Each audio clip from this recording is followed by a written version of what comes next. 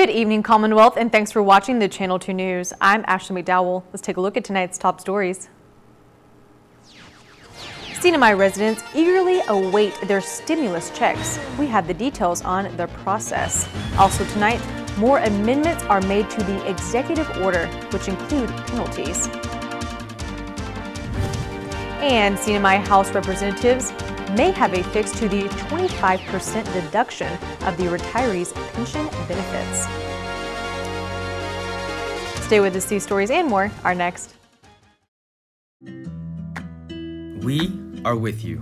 At times when you need us most, you can count on us to be there. When you need someone to talk to. When you need to stay informed. When you need to brighten your day. When you need to stay connected. We are here keeping our promise that while the world is changing, we keep working so you can keep connecting. We are your Docomo Pacific family, and we are here to help.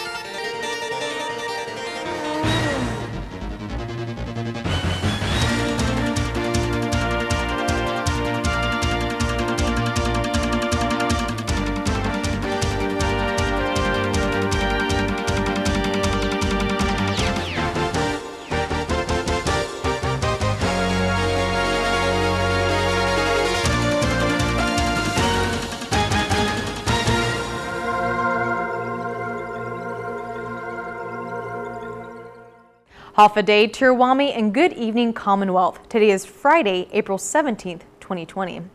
With thousands out of work, CNMi residents eagerly await their stimulus checks. Our Sally Lemus sits down with Finance Secretary David Adelig, who gives guidance on the process.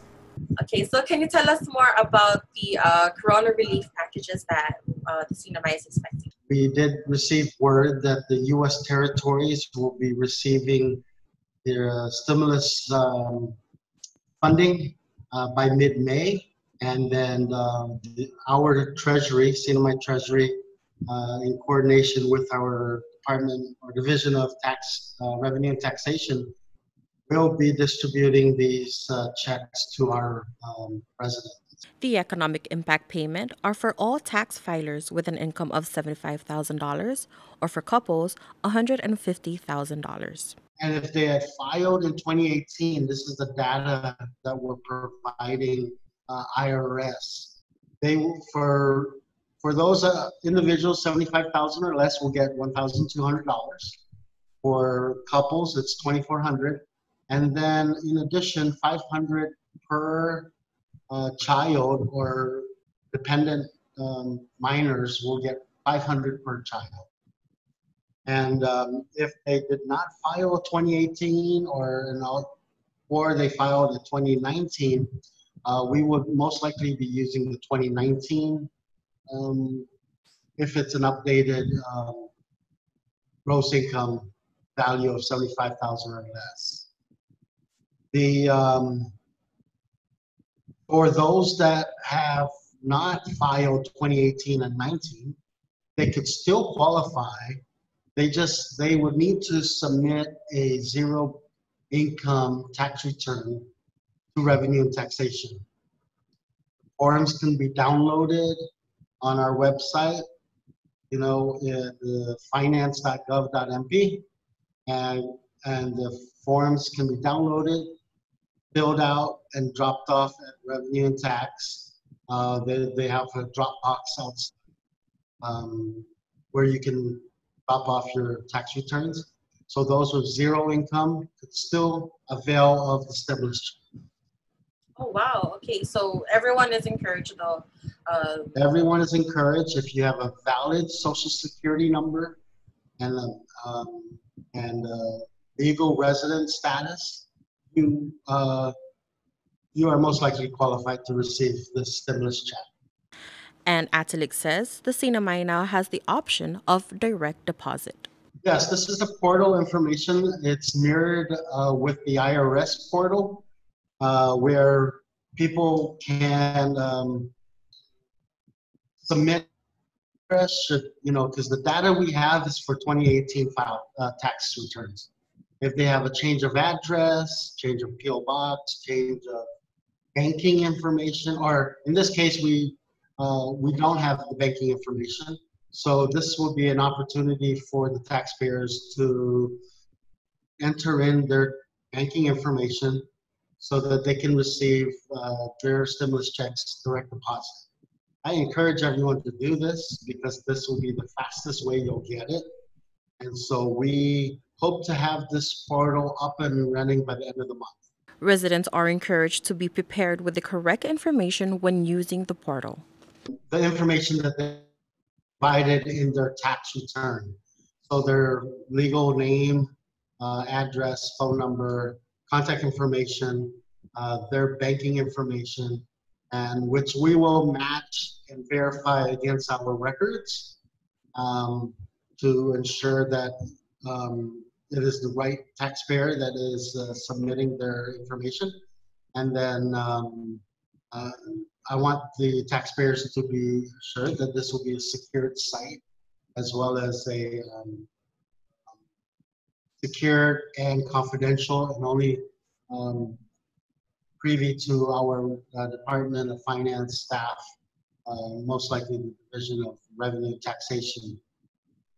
And so it's just to verify their information and get their banking information so we can provide them their direct deposit for their students. The Department of Finance, together with Revenue and Taxation, are working around the clock to make this a smooth process for the residents. And you may call their office for more information. I'm Sally Limis for KSPN News. Governor Torres has made more amendments to Executive Order 2020-4, declaring a state of public health emergency. As of today, April 17, 2020, the CNMi has 13 confirmed cases of COVID-19, 2 deaths, and 9 recoveries, with CHCC awaiting the results of 4 specimens. Governor Torres states the result of the low numbers of infected individuals is due to the social distancing measures that have been put into place. Governor Torres has made some amendments to Executive Order 2020-4, declaring a state of public health emergency that will further enforce the directives. Some amendments that have been made to Emergency Directive 11 include penalties for violating social distancing mandates.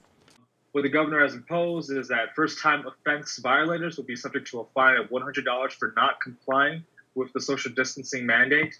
What that means is the 6 feet apart rule and folks maintaining that distance in all public areas, such as public beaches, pathways, and businesses, and during exercise and wellness on the pathways and beaches as well as gatherings of more than 10 people. That's prohibited under this mandate within the directive. So first-time violators will be subject to a fine of $100. Second-time offense violators will be subject to a fine of $250 and/or up to 3 days imprisonment. And third-time or more offense violators will be subject to a fine of $500 and/or up to 6 months imprisonment. Another amendment has been made to Directive 14, where penalties for violating business hours will be implemented. Penalties for violating business mandates are first-time offense violators will be subject to immediate closure of their business establishment for a period of 1 month. Second-time offense violators will be subject to immediate closure of their business establishment for a period of 6 months. And third-time or more offense violators will be subject to immediate closure of their business establishment for a period of 1 year. And Governor Torres has made an amendment to Emergency Directive 16 that gives penalties for violating curfew mandates for adults and minors. Penalties for violating the curfew mandate. First-time offense violators were found in public, including individuals found driving on a public road outside of the curfew hours, will be subject to a fine of $200. Second-time violators were found in public, including individuals found driving on the public roads outside of the curfew hours, will be subject to a fine of $500. And third-time or more violators found in public, including individuals found driving on public roads outside of the designated curfew hours, will be subject to a fine of $750 and or the impoundment of his or her vehicle by the CNMi Department of Public Safety. These amendments to the emergency directives go into effect today, April 17th, 2020. Members of the House minority are reaching out to the governor asking, where is the money? Sally Lemus has this story. Late February of this year, the House minority sent another Open Government Act request to the governor's office. This time, they asked for all records that pertains to the Community Benefit Fund, which is a contractual obligation of Imperial Pacific International to provide funding for community projects. According to the casino license agreement, the Office of the Governor has the authority to enforce the obligation. Representative Tina Sablan says the governor's office has responded to the OGA, presenting documents that do not show a lot. What we received on March 10th were the records that we requested that show that the governor's office can account for about $1.2 million in total for 4 different programs that received these funds back in 2018, and that's it. There is nothing else in the record to show any other distributions of funds, and under the casino license agreement, IPI was required to contribute $10 million in January 2018, $10 million in June 2018, and another $20 million in October 2019, and every year after that. Imperial Pacific International was obligated to contribute $40 million to the Community Benefit Fund, and according to the documents held by the House minority, the government cannot account for the remaining $38.8 million. He did verify with his legal counsel, these are all the records that they have. That was all he could say at that point. And so what we've asked the Gaming Committee chairman to consider doing is to issue a subpoena to IPI to seek their records in terms of how these community benefit funds are actually being managed. And if there is some funding that really should be of public benefit, especially if it's something like $38.8 million, we need to hold IPI to that promise and ensure that these benefits are getting out to the people, especially at a time like this. Representative Sheila Babauta, who supports the need of a subpoena, says she just wants information on the CBF. The reason why we feel it's important to bring this conversation up right now is because if there are resources available for our community to look into, then that's what we need to do. We just need to look at all accounts, all available funding that may be available. And so I just wanted to, clearly state for the record that the Community Benefit Fund is an account under IPI that we really have no access to, and so that's why I also support the Gaming Committee chairman to subpoena records from IPI to ensure that they've been meeting their contractual obligation. I do agree that in the language with the agreement, the governor's office is responsible for enforcing that to make sure that IPI is making their contributions to the Community Benefit Fund, and really we just want to know if there's funds in there. Sablan says the Office of the Public Auditor is trying to audit the Community Benefit Fund, which requires cooperation from IPI.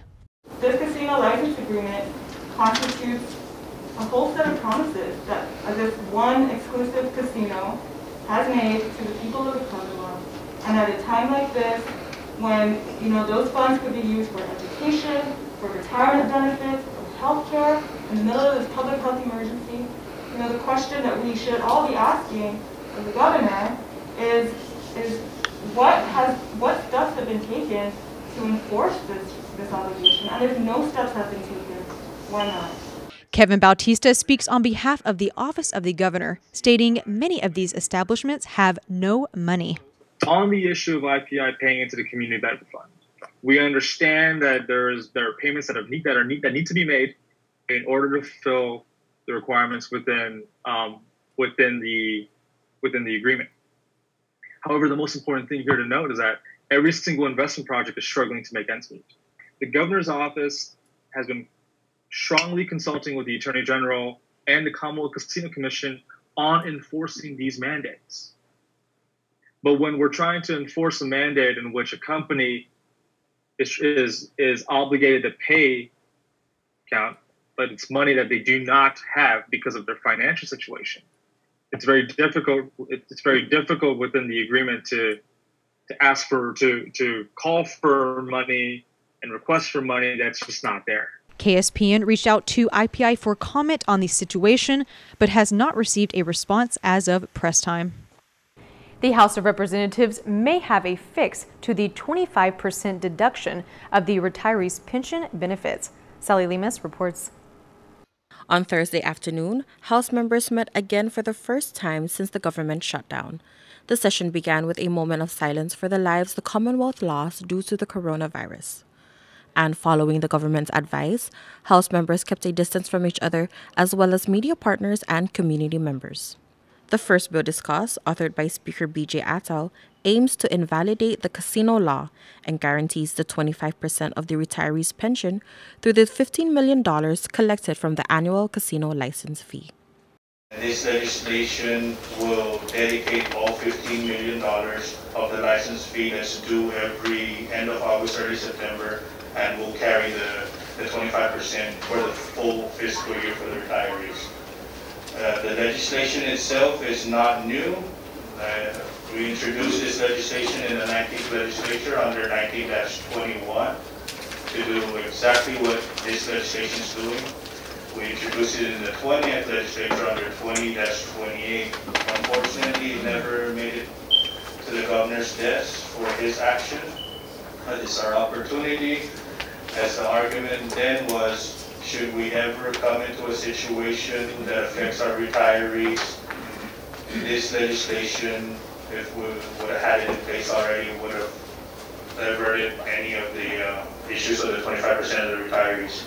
Additionally, with the enactment of what became 18-56, the whole intent was to address, the argument was to address the pensioners or retirees, because after the Petty Johnson case, they lost their 25%, and a good portion of the retirees lost that 25% for a good 10 or 11 months. When they actually signed the bill into law, what became 1856, they took the first year and the fifth year, which is $30 million, and they addressed the retirees 25% and gave them the back payment of their 10 or 11 months. So this legislation will dedicate the $15 million directly for the retirees, and we can remove that issue should anything like this happen in the future. And in the GRT portion, we'll dedicate the $15 million will be distributed to the senatorial districts. The remaining amount of that 10% shall be reserved for emergency purposes such as this today. The bill was unanimously passed, and Finance Secretary David Atalik expresses his support for the legislation. It is the legislature's challenge to ensure that our retirees get their full pension. And we understand that the proposed legislation to the former intent of the casino licensing fees, which at that time, obviously, and today, $15 million pay for the 25% of the settlement fund, or the 25% for the retirees' pension. I have no objections to that legislation. I do want to make sure that we have the revenues and the funding to continue paying that. We are mandated by the federal settlement agreement to only pay 75%. So in absence of funding for the additional 25%, I believe the legislature is being proactive and being responsible in ensuring our retirees have the funding source to make their pensions whole. And in any way, I'm in full support of that. Reporting for KSPN, I'm Sally Lemus. Coming up, free meals are continuing to be provided to children of the CNMi. We have the details after the break.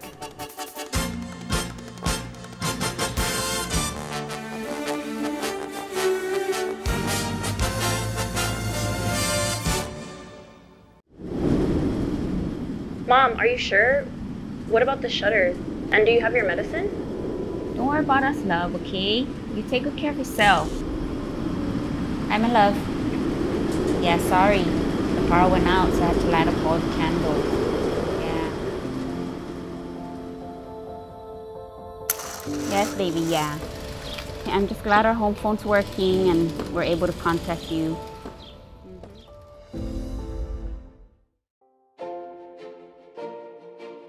Welcome to the Marianas Eye Institute.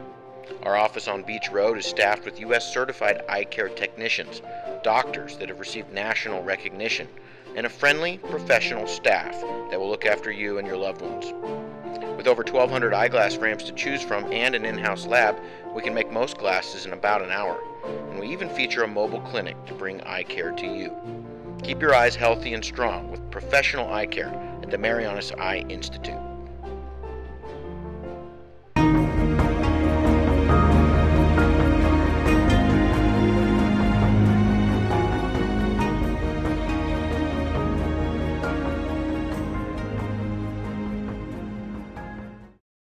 Welcome back to the Channel 2 News.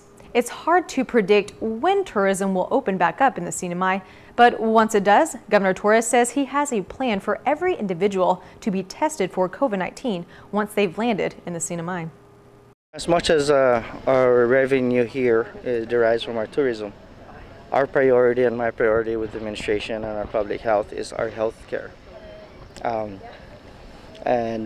I don't foresee our numbers definitely will not be meeting those numbers anytime soon, but I do know that we've done so much precautionary measures, so much preventive measures, that even our tourism industry is going to change. That I know. Even now talking about it, discussing it, our tourists that comes here, we welcome them when and if, when we open the borders. But we would want to have our own test kits ready here and mandate every tourist that comes to the island to get our own test here and get swabbed here and make sure that everybody that's landing will go through the same process. Again, that's a security for us and also security for our tourists. So I know that we don't have tourists coming in yet, but those are the things that we're already planning ahead. What we should do here as MVA and to protect our nurses and doctors and everybody so that our CNMi is viewed as a tourist destination that is safe and of course our beautiful natural habitat and environment. Grab and Go Lunch is back in operation, feeding the children of the CNMi. Take a listen. The Grab and Go meal distribution has kicked off once again for all children of the CNMi, where from 9:30 a.m. to 11:30 a.m., children under the age of 18 can receive a free breakfast, lunch, and snack. Today we have pepperoni pizza with steamed carrots and garlic fried rice with scrambled eggs. And with the fruits we got apples, banana, and the snacks we gave baked chips. It comes with 3 drinks, juice, water, and milk, and that's for the whole day. Yesterday we prepared 10,000 breakfast, 10,000 lunch, 10,000 snacks, and we distributed 9,100. 9,100 has kind of been our upper limit so far. We've had 2 days where we've done 9,100.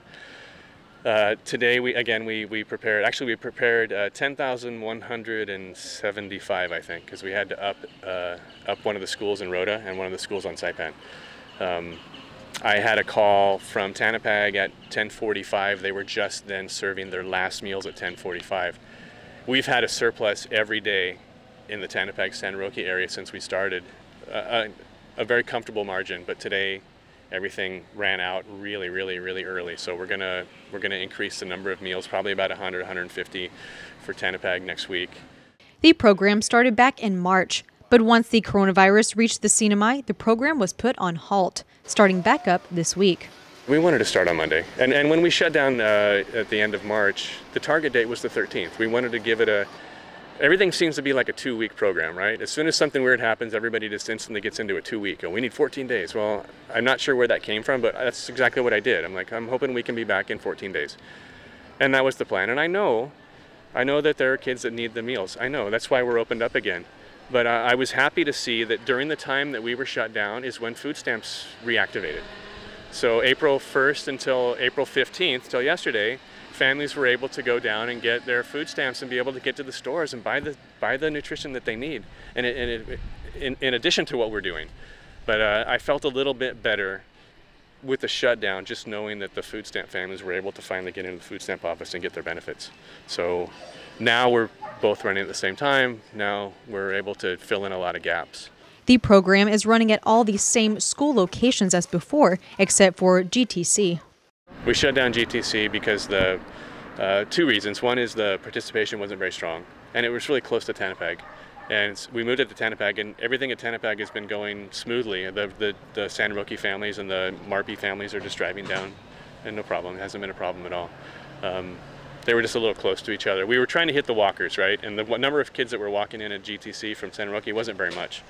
So we just put everything in Tanapag, just made the operations a lot smoother. And what's different this time around is that children do not need to be present for the free meals. The parent or guardian may pick up food for the children by providing a form of identification, such as student ID or report card. How do you think about the free lunches? It's good for the students. We are now in crisis, so it's helped a lot for the family. There's fruits, water, milk, and juice. Very good. I'd really like to thank all the families that took the time to get some sort of documentation for their kids. A lot of the parents are coming through the line now, and they don't have the kids with them because they're fearful of bringing the kids. But they've been bringing us all kinds of great things that we can look at very quickly. Birth certificates, report cards. The schools that have school IDs, they're bringing that as well. So some of the parents are rolling up and they go, I need 5 meals, and we're like, okay, I don't see any kids, and like boom, and then they literally show us 5 different documents. We don't look at the names, but they show us 5 different documents of 5 kids, and we go, boom, there you go, there's your 5 meals, thanks for coming. While some kids are speechless about the free meals. Hi guys. Hi. What do you guys think about getting the free breakfast and lunches? Yeah? Anybody? No? Others feel the program is a good idea. How do you guys feel about getting free lunch and breakfast? Good.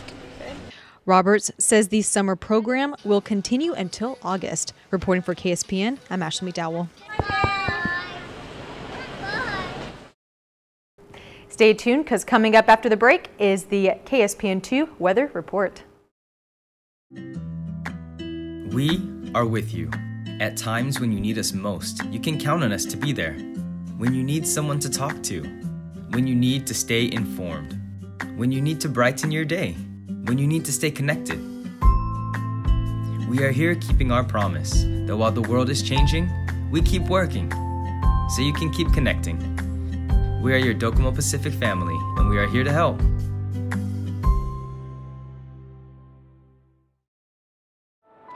At one of Saipan's beaches, this mother lays about 100 eggs under the cover of darkness. She hides her nest as best she can and then slowly makes her way back to the ocean.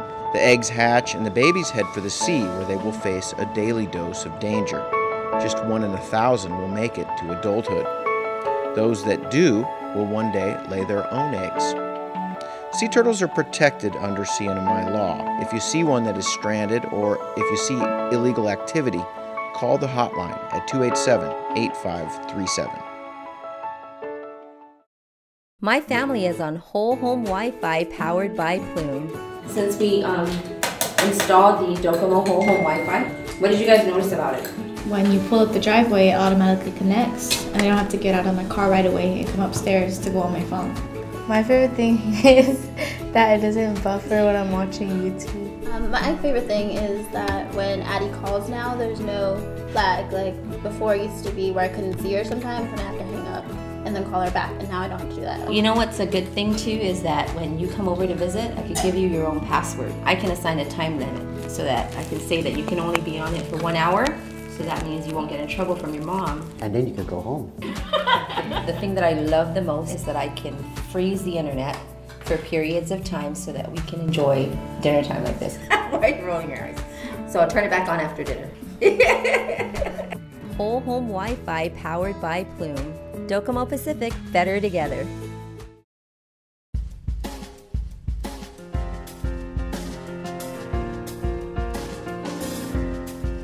Here Here is your weather. For today, we had a high of 91, a low of 78, 58% humidity. Tomorrow, partly cloudy with isolated showers. East winds 10 to 20 miles per hour. Tomorrow, we'll have a high of 88, a low of 79. Seas 4 to 6 feet. High tide 5:42 a.m., low tide 11:10 p.m. Sunrise will be at 6:01 a.m. and sunset will be at 6:32 p.m.